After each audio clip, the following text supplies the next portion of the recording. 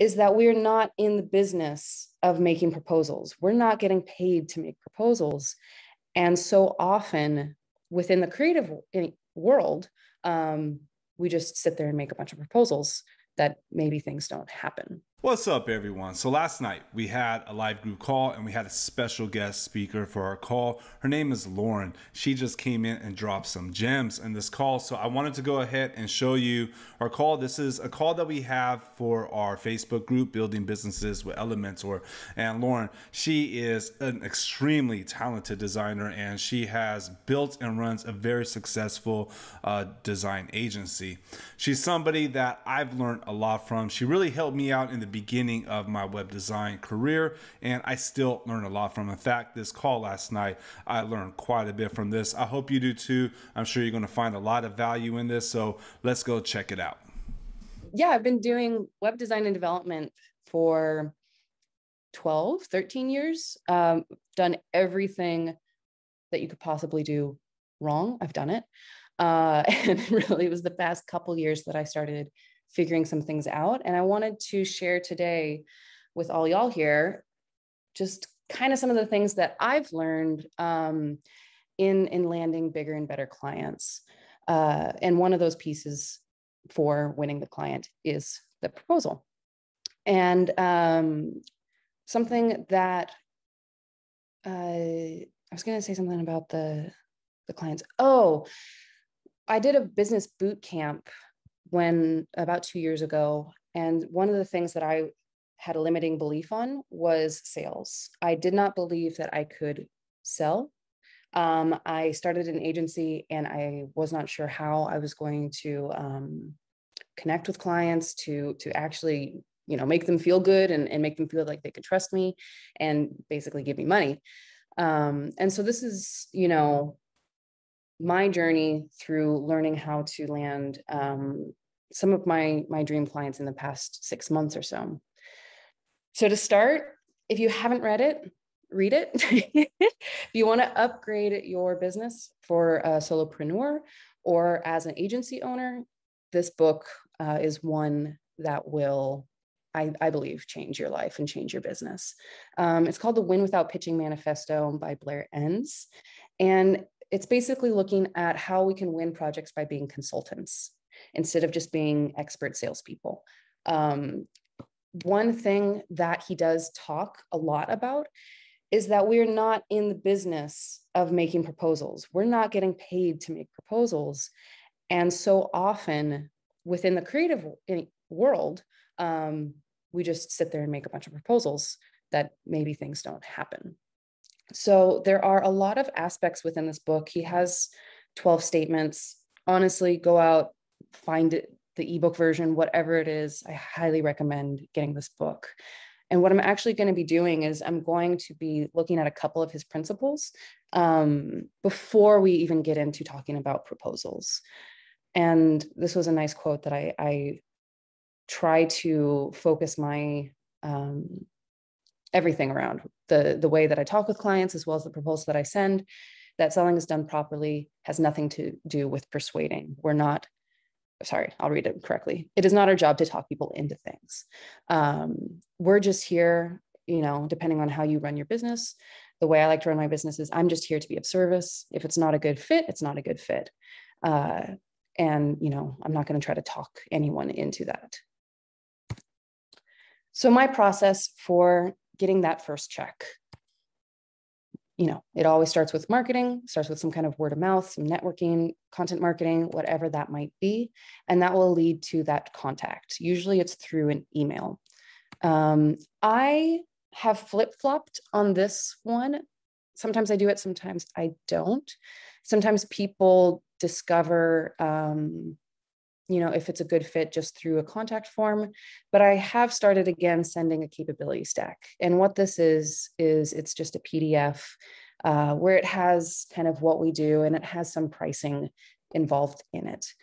The reason for that is you don't want to spend all this time to jump on a phone call with someone who only has $100. It's a waste of time.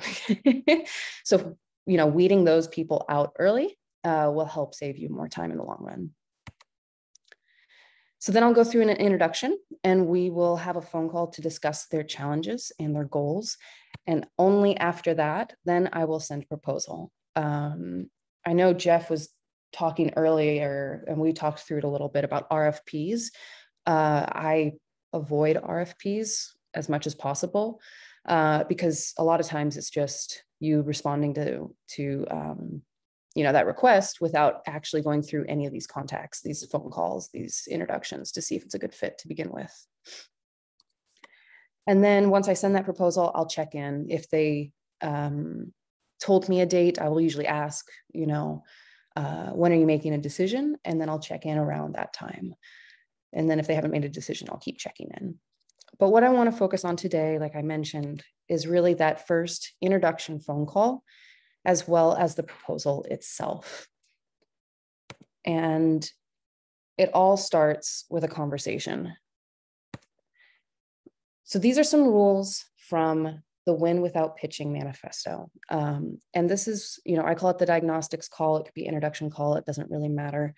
Basically, before I accept any project, period, I have to get on the phone with them, preferably with a Zoom video, to see them kind of face-to-face and talk to them for 30 minutes. One reason for this is that you can usually tell, you can start picking up if they're going to be a good client. Likewise, it creates a lot of trust. It builds your reputation a little bit more, and it's just much more professional.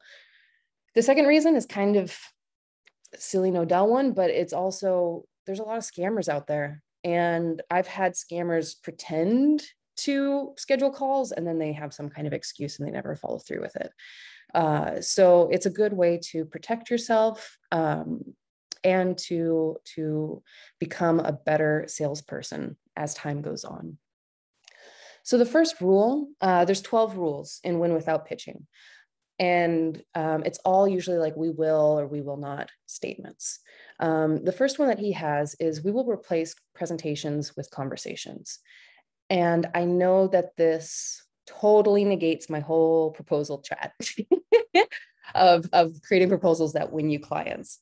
That is true. And the proposal is really the cherry on top, but really the meat of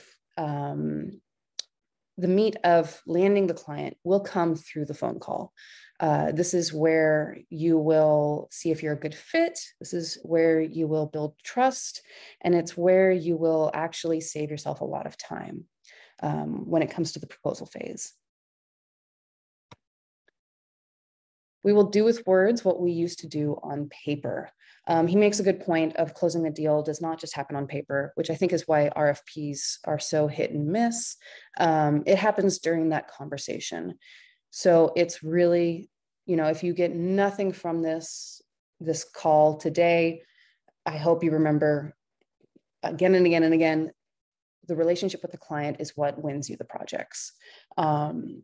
It's the proposal again is just that little bonus.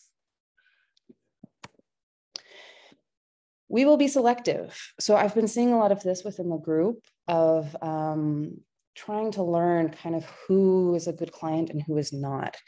And I'm still trying to work, on myself with this as well, because you get presented with money and you go, oh, money. And and at least for me, I chase it. And sometimes I chase it when it's not a good client. There are clients that will cost us our time, our energy, our mental health. And sometimes if it's a really bad project, it will cost us money in the long run. We will actually be making no money or we will be losing money. So, not every project is something that you should chase.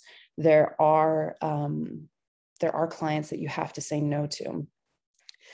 In the book, he makes a good point, is that we don't lose clients by saying no. We gain the opportunity to be closer to the right ones. It's very difficult. It's very a good way to evolve your business, which this could be a whole chat within itself, by knowing what your MLE is, by knowing, what kind of clients you do and don't like to work with. And allowing them as well to not want to work with you, then that's okay too. We will diagnose before we prescribe. Now, if you read anything from Blair Enns or even Chris Do, this is a huge, huge thing that they stand by. And this is basically, you know, I'm guilty of using WebMD and going to the doctor and saying, I think it's this. But typically we go to the doctor for the doctor to listen with what all of our symptoms are, and then they will prescribe to us the medicine if they're a good doctor. Likewise, when the client comes to us, you know, a better way to take the relationship, the call, is to not necessarily let them come with the solution. If they come and say, I need a 3-page website and I need it to do this, you can just build that, but you are an order taker at that point. Typically, the way that I shift it within these kind of conversations is, okay, you could be right. You could need a 3-page website, but let's talk about your challenges first. Let's talk about your goals. What are you actually trying to accomplish? What business problems are you having that you think this website will solve? I have had a client in the past where we did. This was, 8 years ago. I did exactly what their bullet points were. It was, X, Y, and Z, done. Here's your website. And then they came back and they were really upset because they're like, this isn't solving our problem. And I said, well, what's the problem? And what happened was I delivered exactly what they needed, but what they needed was not actually what their business needed to succeed. So being able to spend that 30 minutes together to actually diagnose what their problem is and figure out if a website or, maybe an Instagram store, or maybe it's not WordPress, maybe it's Shopify. There's so many different ways that we can support the client without just jumping in and doing that solution for them. We will address issues of money early. This one I had to actually role play with like friends and family of, I had to practice saying money. This project is going to cost this much money. And then the people role playing with me would have to get angry or be like, what, because that was my fear. I did not like talking about money early on in the discussion. It's so much more comfortable just to put the money in the proposal and send it to them and not have that conversation. It's also a waste of time. If the project is going to take $10,000 and the client only has $1,000, you got to figure that out in that first 20 minutes of that phone call, because, each proposal can take hours. And if it just comes down to that, then that's hours lost. Another thing that is important to talk about money early on is talking about the scope. So once you understand, okay, so you have these problems, I think this might be a good solution. A solution like this could cost from this to this price. Is this something you can do? When the client says like, no, no, that budget is too high. Oh my gosh, I can't afford that. Okay, so maybe you don't need a full custom e-commerce. Maybe we just put it on like Facebook's marketplace or something. And that will make the budget half. Is that something you can do? Oh yes, that's much closer to my budget. So there are a lot of ways that you can talk through the scope of work and how much that's going to cost before ever getting to the proposal. Blair Enns has one quote where there's a rule of money. Those who cannot talk about it do not make it, which is brutal. Finally, we will get a verbal commitment. Basically, you can just say after this call, I can make a proposal. Is that something you want to move forward with? It's very, very easy for people to say no when they're not on the phone with you. Like, no, I don't want to do this project. So it's important to take that time and just be like, hey, do you want to move forward? Because if no, then, I can put you in contact with other people, or, I know freelancers or whatever that is. And you don't have to waste your time going through and making that proposal. If they say yes, though, then that's when you can get started. Another quote from Blair Enns is, we will see ourselves as professional practitioners who bring real solutions. to our clients' business problems. We will seek respect above money, for only when we are respected as experts, we will get paid the money we seek. And I thought that was a very mature way of looking at it, that we are a business partner with our clients. They're hiring us as experts in our field, and we are coming in where we respect them for them knowing their industry, their product, their own clients, their own customers, but also that we are respected as well. And respect does end up being more important than money most often. So now that you've established that relationship, you've built that trust, and you've presented yourself as an expert, and you talked about money, you made sure that they have a budget and you have a good idea of what you're trying to accomplish, then you can actually take the time and make that proposal. So that's what I feel like I'm blasting through this, but that usually happens. So making the proposal, my basic tips is create a template you can reuse, just period. Don't waste time redoing something when you can make it once. Oh my goodness, always spell check and proofread. You are proving to them in a written form that you are professional. If you misspell their name, if you misspell their brand's name, if you have typos in the proposal, it comes off as unprofessional. So just always make sure to run a spell check before you send anything, and to triple check that their name and their company name is correct. Another great tip is designing your proposal to match your brand. And this is where you can start to show off your competency, your skills, your attention to detail, right? Because they are trusting you with their money. The proposal is the way that you show them, I heard you, and here's what I can do for you. Check out this thing that I spent time for you, and it's complete, that it's spelled correctly and it's beautiful, and I will do that for you as well. And then the last one, and I used to do this, I used to treat the proposal as the contract. It is not the contract. It is not the contract. It is just a proposal just to get them in the door. Once they have decided to go with you, then you'll put together the contract. And typically the contract will have those legal terms, and it should have a good scope of work. But for the sake of the proposal, we're just creating a conversation, right? What tools to use when creating your proposals? Really, just whatever you feel comfortable with. I recommend visual tools, more like Figma, Sketch, XD. If you have InDesign, that's great as well. If you don't, at least Keynote or PowerPoint. I've seen proposals in Word, and it just feels very cheap and unprofessional. So I really recommend taking time to make it feel a little bit designed. I personally love Figma. So that's kind of an overview of how I set up my proposal and how I try to tell the story throughout. I try to keep it very minimal. It's very clean. And I actually do a horizontal, the landscape view, because they are viewing this on their computer. So I want it to be a little bit more of a presentation than just a document. So my format, the way that I build my proposals, I'll always start with that front cover. Then it will go into a thank you letter.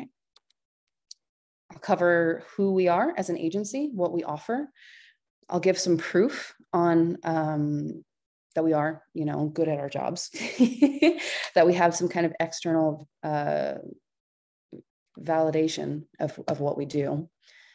Then I'll start to talk about their project, including the scope, including the goals, look at the timeline for accomplishing that, and then giving them pricing options. What's another nice thing to do is include add-ons.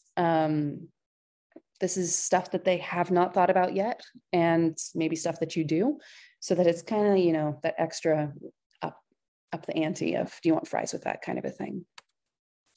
I'll show case studies that are similar to them, and then I will have that final thank you back cover.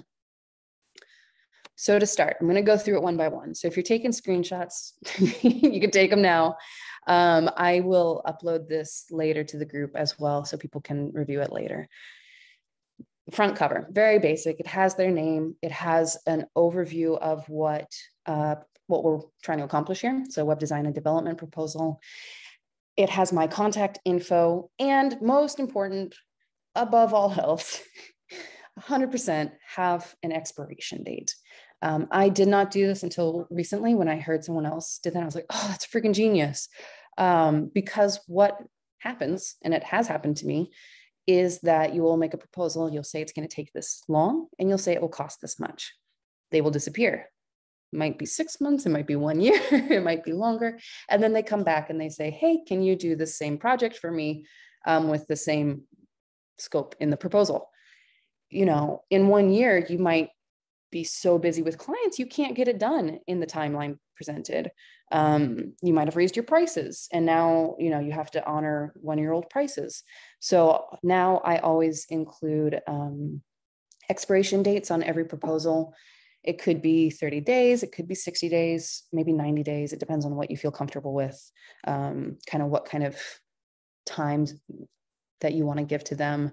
But it is a good way to protect yourself, and a good way to just be kind of transparent about, hey, you know, things are going to change if you don't make a decision in 30 days. My thank you letter. So I really like to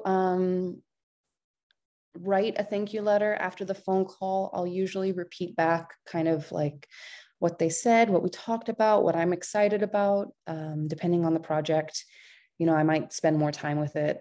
I think this one is my generic one. So if, you know, maybe I'll change a couple details and send it out for the client. But I like to include, you know, that signature, the photo. It just makes it feel a little bit more personal.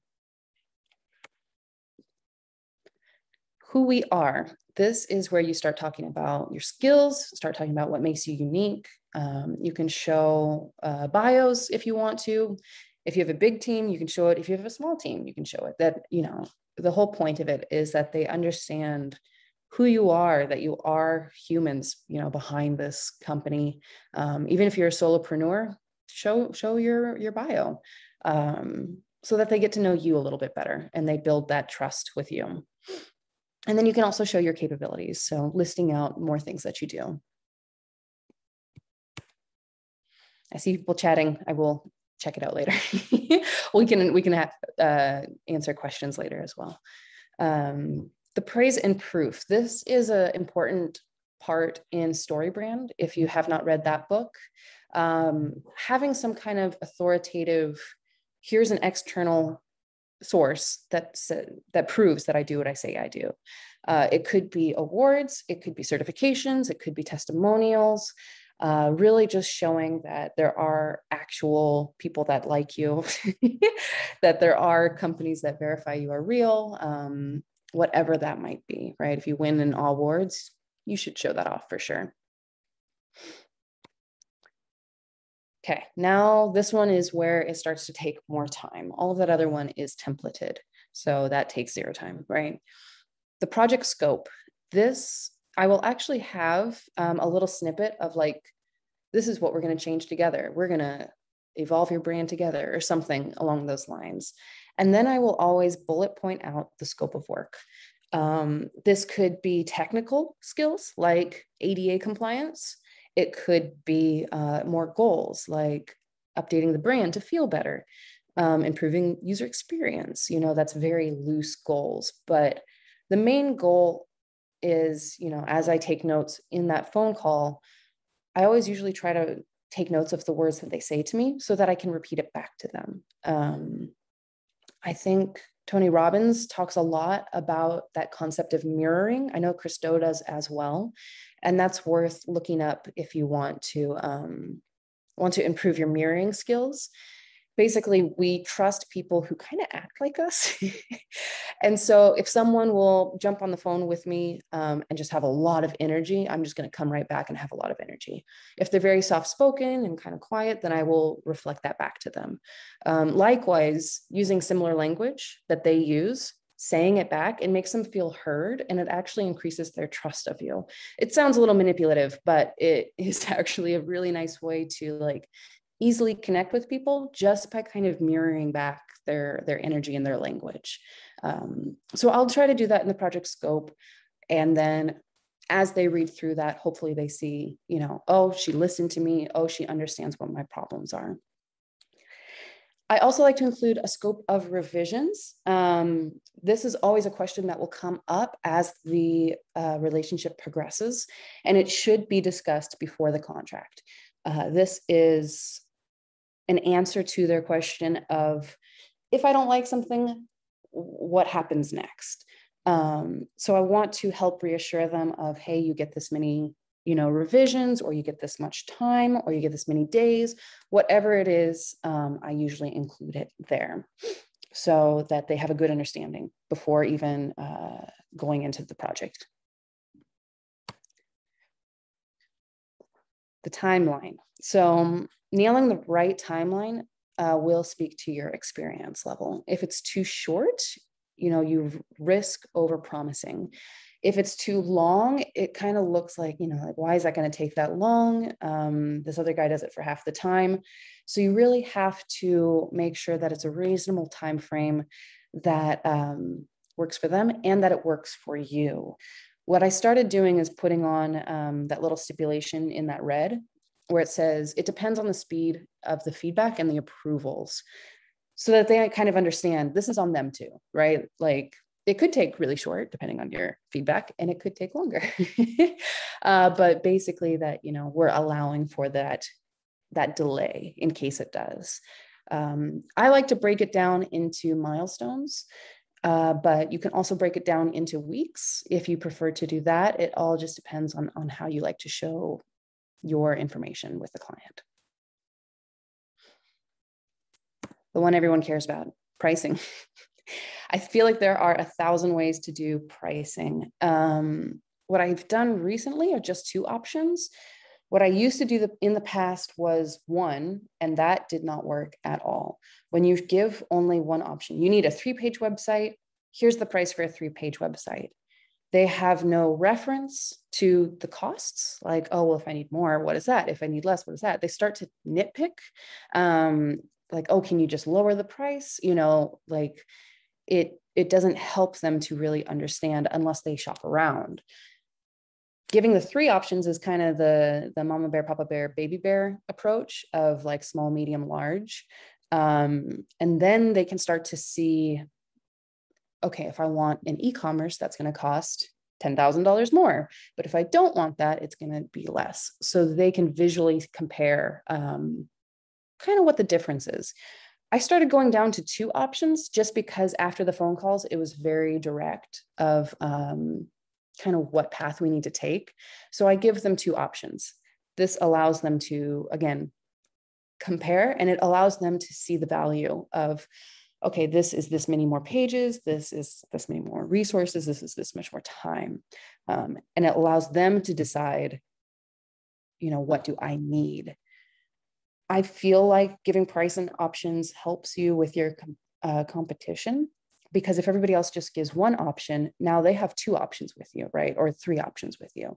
Where it's not just this or that, it's, yeah, it's this, but, you know, there's a lot of different ways we can accomplish that, and a lot of different pricing models. Sometimes we will renegotiate pricing after this, and then it is just 1 option. The most recent one was they wanted some stuff from option 1, they wanted some stuff from option 2. And so we found a good happy medium of mixing it together and creating a custom option 3. And they were very happy with that. One detail is don't give too much detail. Like, don't break down the pricing per item. Then they'll start to nitpick and decide what they want. Even in the contract, I do break down the pricing per milestone. So when I send contracts, it will look more like this, where it's like discovery costs this much, and it includes this list of things. Then they can understand the big pieces and how it got to this price.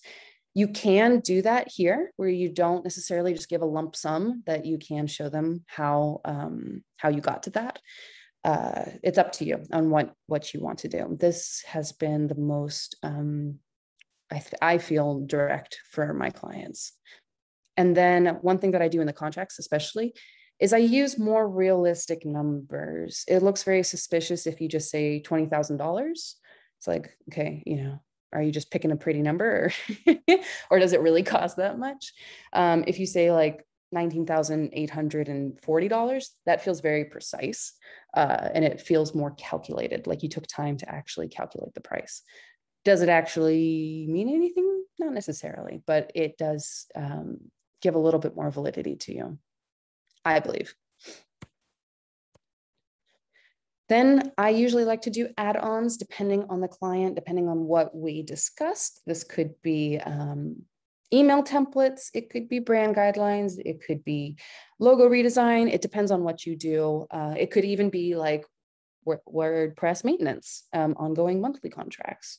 I like to give a range so that if they come back and say, we want brand guidelines, but we want it to be a 100-page document, and you only priced it in your add-on as, 10-page, it's going to be more than the price, obviously, in the add-on sheet. So give a good range, let them kind of know what other things you can do.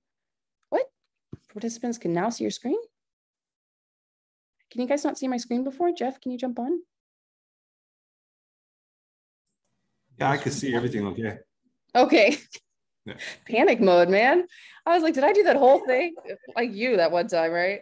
Oh man. Okay, well, thank you. All right. What were they saying? Oh, just giving a good range. After that, I like to show case studies. And what I'll typically do is I'll just tell the problem that the client had, and I'll explain the solution. You can get really detailed with your case studies if you want, or you can keep it kind of high level like this. What I really like to do is show that I worked with clients similar to you. So for example, I literally landed one client in the foster youth community. They were like, oh, we do foster youth. Do you know what that is? And I said, like, yeah, I worked on this, and this brand that all do foster youth. And they're like, oh, okay, you're hired. Like literally no discussion. They're like, oh, okay, you get it. You're hired. So within the case studies, it's really nice if it's a, fitness company that you're trying to land, show the fitness work that you've done so that they can see similar projects and they can see that you can do that work. And then finally, it is that final page. This is that final little thank you, wrapping it up. We put the contact details in there. And if it's a really big client, it's a nice thing to offer a printable version of the proposal. Sometimes they like to have meetings. Sometimes they have to present this to board members. They don't want to print out, obviously this whole blue page that's going to murder their printers. So having a printable version that's just kind of a simple Word document is really professional as well. After you finish it all, after you double check it, after you spell check it and make sure that their name is right and their brand is right, compress the PDF. You don't want to be sending 100 megabyte PDFs to people through email. Compress it down and then email it to them, thanking them for their time, and then set up, if you can, set up a time to review it together, or just set up a time for working through any questions together. You're an open book, and we can share how we get to the proposal end state. And really, at the end of the day, again, harping on this again, your proposal is a representation of the deal you want to make. No matter how sexy your proposal might be, if the client does not fit your style, if the client doesn't fit your budget, if the client has a scope too big or scope too small or whatever it is, if the sale was not going to happen, the proposal is not going to make it happen. It's really just that final little confirmation of, it's kind of like a final sweet talk, I think, of a sale that is already on the way to being complete. as you send out more and more proposals, you can really start to keep track of which ones lead to sales. What I've heard is that you'll want to stick around a 50% close rate, meaning that you're going to lose half of the projects that you try to get. And that's actually a good sign. If you are hitting under 50%, it might be, the way that you're presenting yourself. It could be just not good timing. It could be, a good opportunity to listen to clients differently. And it could also, you could ask the client if they don't choose you, you can ask them why, and start to gain feedback on why that might be, oh, you're too expensive, or I don't think you're professional enough, whatever that is, right? That it's a step towards becoming better in our businesses. If you're closing higher than 50%, especially if all of your clients are choosing the most expensive option out of the options that you give them, then it's time to raise your prices. It definitely echoes on it being you're too reasonable. It's really fast and easy to pick you. And, that's one way to know when it's time to raise your rates. Overall, you've got it. And now I will open it up. I would love for Jeff to help answer questions too, but if anybody has any questions, yeah, by all means. Well, that's it. I hope you guys enjoyed this and learned a lot from this call. And I thank everyone that stuck around all the way to the end. I hope this gave you a lot of value and helped you out with running your web design business. And there's a link inside the description. If you're interested in joining our Facebook group, Building Businesses with Elementor, we're focused on the business side of web design. It's a safe place for anyone to learn and also help out other people. Well, I hope you enjoyed this, and we'll be back soon again with more web design and Elementor related content. Thank you.